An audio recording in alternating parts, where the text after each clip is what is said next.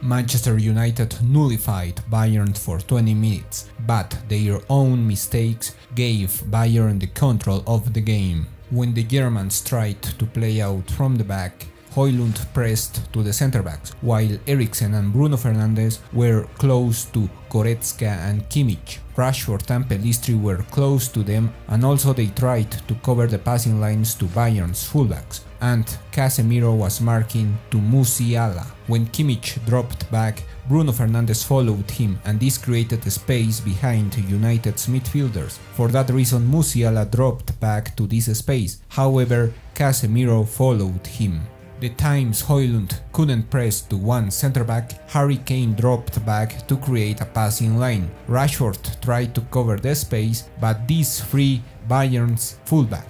Sané moved inside to the space between Martinez and Reguilon, and this complicated United's defensive line. Nevertheless, Bayern Munich had troubles when the centre-backs had the ball because Manchester United was covering really well the midfield.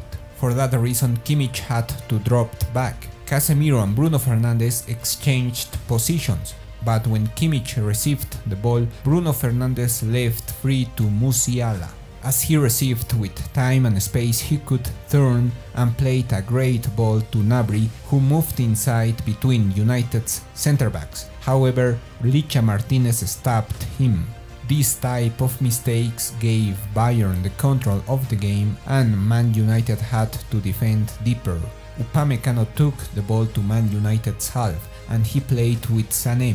They had a 2 versus 2 on this side, but Sané was faster than Rashford and Reguilon. Also, Eriksen wasn't aggressive to go over him, and he played with Kane. As he had Licha Martinez over him, he played backwards to Sané, who was free because nor Eriksen, Rashford or Reguilon followed him. As he received with time and space, he shot, and Onana helped him to score. After a few minutes, Bayern scored a similar goal. Davies received the ball and Casemiro tried to cover Pellistri. However, Musiala moved away from him, and this gave him space. Eriksen and Casemiro weren't aggressive to stop him, and he took the ball to United's box. Dalot couldn't stop him, and Gnabry was free because the midfielders were left behind by Musiala. When Manchester United tried to play out from the back, Goretzka joined the pressing over Casemiro and Eriksen, but Casemiro made smart movements because he moved behind him. He was the free player, but Onana didn't play with him. Also this time, Eriksen and Reguilon created a 2 versus 1 over Sané, but Onana didn't play with them. In the build-up, Casemiro joined the centre-backs, while the fullbacks moved to the midfield. Usually they were free, but Onana didn't play with them, and he decided to play long. However, Upamecano and Kim Min-jae were outstanding. The times Dalot dropped back, Reguilon moved inside close to the midfielders. On the other hand, Kimmich and Goretzka were aggressive over Casemiro and Eriksen. That's why United couldn't progress through the central channels. It was better for Eriksen and Casemiro when they received oriented to the sides because Kimmich and Goretzka couldn't press them. Reguilon and Rashford created a 2 versus 1 over Bayern's fullback. However, Bayern's centre-backs stopped them. Man United progressed when Dalot and Reguilon moved inside, because Dalot received behind Bayern's first line of pressure and he took the ball to the midfield. Reguilon moved inside to the central channels to attract Bayern's midfielders and fullback, and this freed Rashford. Nevertheless, Manchester United started to give away easy balls. This time Kane received the ball and played to Musiala, who ran to the space. Furthermore, the fullbacks started to play poorly, because when Onana played with them, they didn't progress with the ball, but instead they played backwards. It was different when one midfielder moved to the sides and played with the wingers. As soon as the second half started, Manchester United was more aggressive.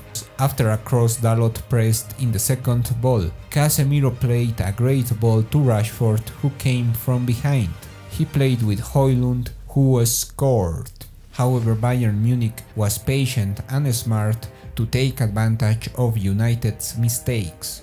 The wingers still moved between United's centre-backs and full-backs. Also, Musiala advanced through United's midfielders easily.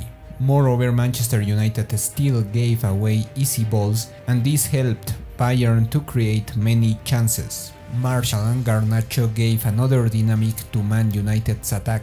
That's why they could take the ball to the final third. Bruno played a smart ball to Rashford. Casemiro came from behind and scored. However, Manchester United kept doing the same mistakes. McTominay, Rashford and Garnacho weren't aggressive over Kimmich. That's why he had time and space. Casemiro lost to Tell, and when Lindelof tried to catch him, it was late. Ten Hag had a plan to nullify Bayern, but there's a difference between Manchester United and top teams like Bayern, Real Madrid or Manchester City. The difference is that the players of those teams don't make mistakes. Leave your thoughts about this game, don't forget to subscribe, and thanks for watching. This video is brought to you by Play by Metrica Sports, the fundamental tool for every coach and analyst. Create and manage all your video analysis in one platform.